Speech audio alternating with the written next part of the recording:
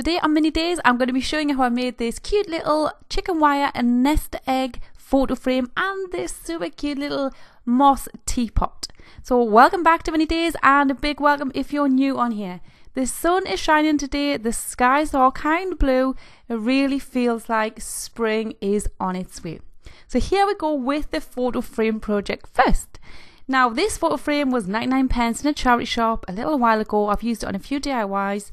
I've just taken the back out and the front is already painted. I'll put a link to the previous DIY where I painted this just to get it a nice rusticy white colour.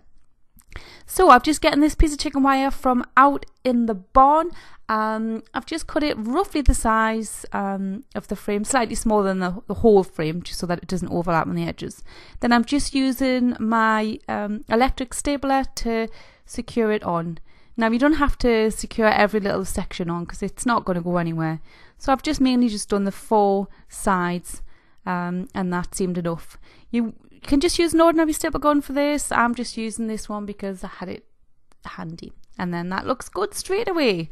I think that looks really sweet. And then this little nest egg, which was in a pack of 2 from Poundland with these eggs already in it. I'm just going to pop some moss in just to give it a little bit green. And then I've got a hairpin here which I've opened out. Then I'm just sliding half of it in the back of the egg behind the wire. And then that will nicely hook on to my chicken wire. What a super sweet, easy, under £3 little DIY. Actually, I mean, this was even less for me. I'm seeing £3, that's including if you have to buy a little piece of chicken wire. So that's probably the quickest DIY I've ever done, but really cute and effective. Now for the second DIY I want to show you, this teapot, which was again 99p in a charity shop. I've had this a while. I was going to make a lamp out of it. Anyway, this moss from Poundland, I've got 3 packs. I bought this a little while ago and still haven't used it because I'm not used to using this type of moss. It's in loads of little bits and and it's dry and I wasn't quite sure what to do with it. So I'm going to cover this teapot with moss. So I've just used PVA glue. You do need quite a lot of glue for this. I did run out and have to use some more that I had in the cupboard. So this is just basically a case of patience. You just need to apply the glue in sections and then just sprinkle on your moss. You'll find that the moss will start to absorb into the glue and become easier to kind of hold on to the teapot or whatever you want to cover. So just section at a time. You will find that if you've got sticky hands, it will lift the moss back off as you're pressing it on. So just keep rubbing your hands together so your hands are dry. And yeah, like I say, you could probably cover anything with this actual moss because it is meant for crafts. But as you can see, I've just speeded myself up here because this did take a little while. Let me guess. I would say probably an hour it took me to do this all together.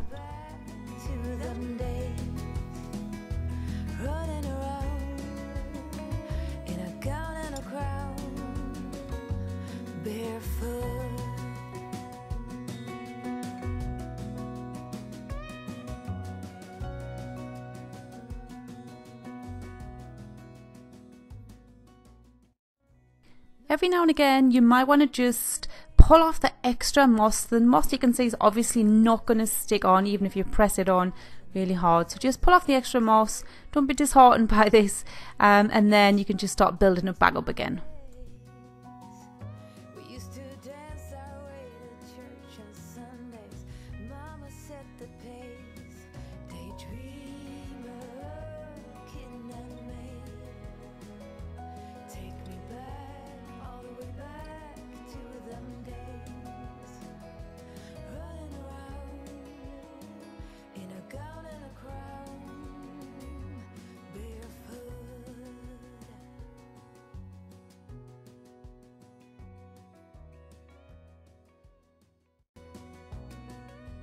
Once my teapot was completely covered in moss, I just popped it somewhere in the sun to dry. I left it actually overnight just to make sure it was really, really dry. And then I trimmed off any extra bits of moss just so it looked more like a teapot shape again. and then I pop some little white flowers in the top just to brighten it up. Then I put my little chicken wire frame just stand behind it here. I think this looks like such a super cute little display. I'll just pop my little rabbit, my jumping rabbit, off last week's DIY on the side here, and this gorgeous little twig. I'm just putting some little bits of moss just to kind of tie the display together, and a few little pops of white flowers just to brighten it up, and just kind of, like I say, just tie it all together so it looks like one display. So I'm so happy with these super easy DIY. I'm saying easy. They were super cheap. They were under £3 each, but obviously the chicken wire frame took a lot less time than the teapot. So I hope you've enjoyed watching this week's DIYs. If so, please give me a thumbs up. I love to read your comments also, so don't forget to do that, and please subscribe to my channel and help me get to 5,000 subscribers. And then yeah, that would be amazing. I'd be really happy about that. So I shall see you again over I shall see you again on Friday. And one last thing that's in my mind, and I keep forgetting to say it, is don't forget you can read about this and my other DIYs over on minidays.com.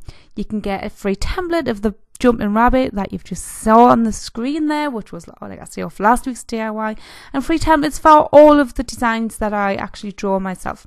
So I shall see you again next Friday. Have a lovely weekend. Bye bye. To the barn. This is the taller of the two barns that we have, and I know down here there is chicken wire. Yes, there it is. That chicken wire is a bit big. Do you know, I've never been down here.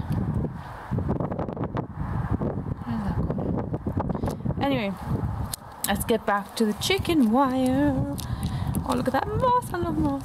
This looks smaller. I'm going to cut some of this off. I'm just going to cut a random piece off.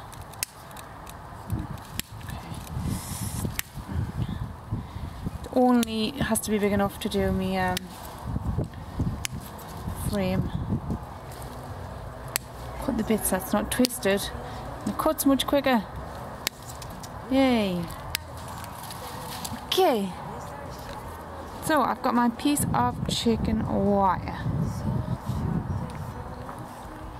So I'm just going to take this back up to the house. And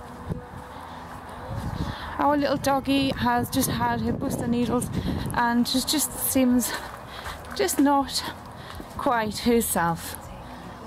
Look at her face. She's just not quite herself.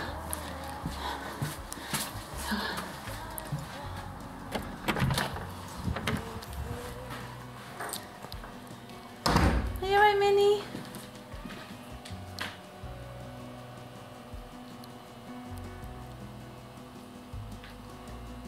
She can't be bothered. We spent summers catching fireflies and winters on our skates. One big smile across my face. We used to dance our